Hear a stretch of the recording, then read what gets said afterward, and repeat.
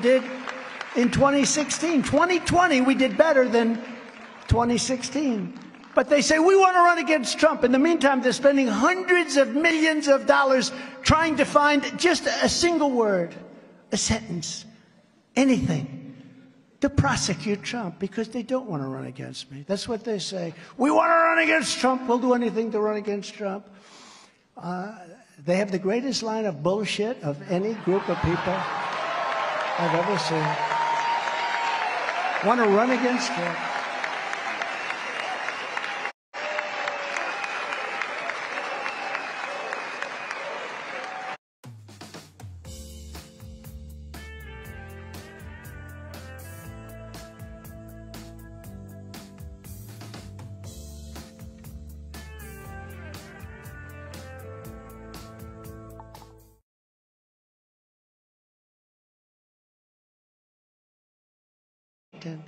It's local. Oh, we had nothing to do. But their top guy was put in that office to help prosecute Trump. How would you like to have my life? Would anybody like my life?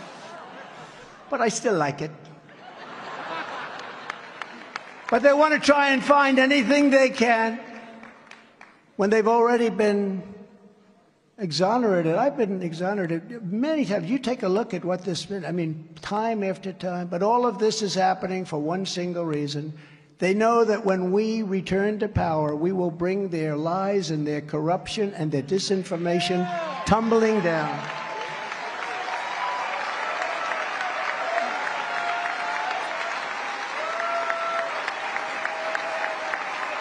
Our getting back in the White House is their worst nightmare, but it is our country's only hope. It's our only hope. If we don't get back, now this country can't take it. Even the 2 years, and now fortunately it's less than that. It's hard to believe it's less. I used to say 4 years. A lot of people said, well, sir, the election was so bad. You'll be in 1 year. A lot of people in this room, you'll be back in 6 weeks, sir. But it's a bad system in many ways, very bad, very dangerous system. But nobody else can do it but us. In recent weeks, I've been laying out a bold, detailed agenda for how we're going to complete this mission in our next term. I do weekly statements, and people are liking them. Today, I want to go through some of our big plans that I will do as the 47th President of the United States.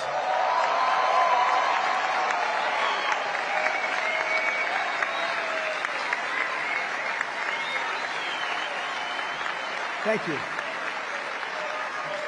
At the top of my list will be stopping the slide into costly and never-ending wars. We've got to stop it. Can't keep spending hundreds of billions of dollars protecting people that don't even like us.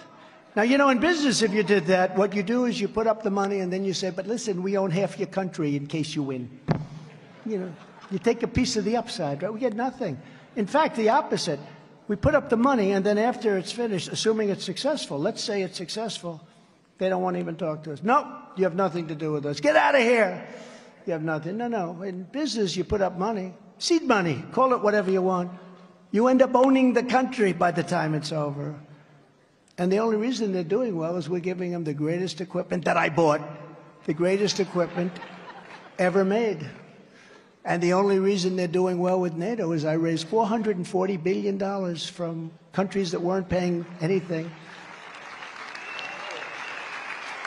And the Secretary General Stoltenberg, a good man, he said it's one of the greatest jobs I've ever seen. I hope he still says that, but one of the greatest jobs. He said Obama would come and make a speech. Bush would come, make a speech, and then they'd leave. I came, I looked, I said, man, these people aren't paying. We're paying for the whole thing practically. Of the 28 countries at the time, only 8 were paid up. 20 weren't, including Germany. They paid a fraction of what they were supposed to be paying. And I said to them, either you pay or we're not going to protect you. And a man stood up, a president of a country stood up, and he said, sir, could I ask you a question? This was a round table with nobody in the room but the presidents, prime ministers, and dictators, okay? Some of them are all the same. But they stood up, and he stood up and said, sir, could I ask you a question?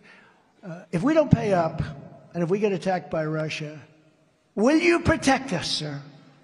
I said, no, you're not paid up, right? That's right. You're delinquent, right? Yes. I will not protect you from Russia. Sir, we'll send you a check tomorrow, sir. We'll send you a check tomorrow. It will be sent by overnight mail, sir. I promise you'll have it tomorrow. Now, if I said, like the stupid politicians say, absolutely will be, you know, Article 5, 6, 7, 8, 9, well, you're supposed to do it.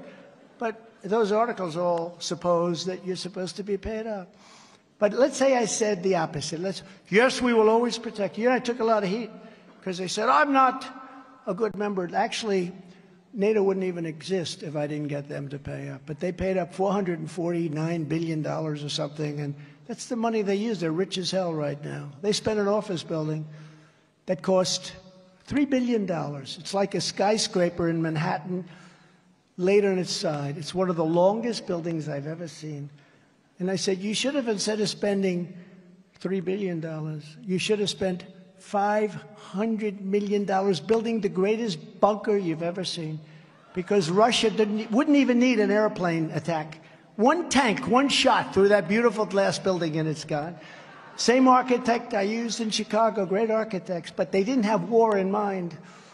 But when things happened, that building would be gone in about 15 minutes. They should have spent a $500 million bunker, nice thick ceiling, 6 inches, 6 feet of concrete. And by the way, we have a great gentleman. Speaking of China, will you please stand up? Gordon, stand up, please. Gordon China.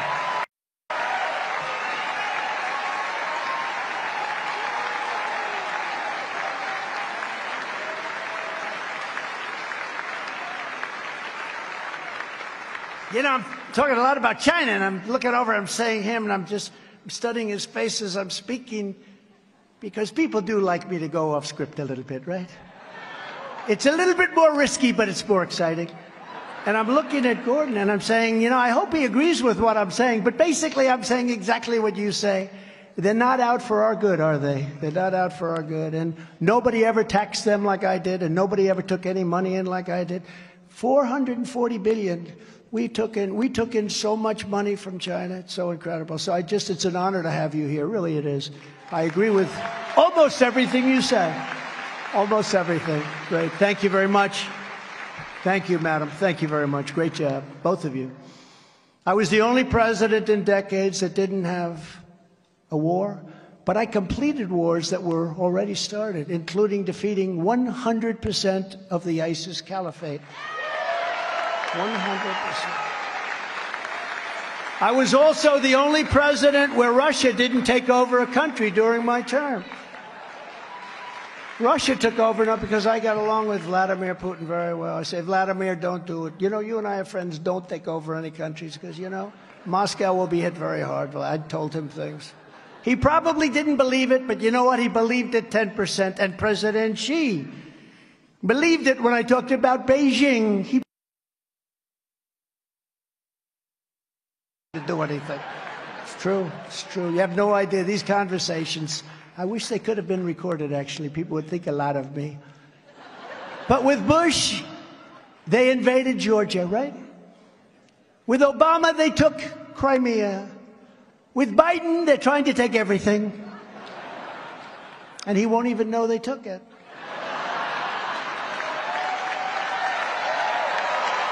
Sure.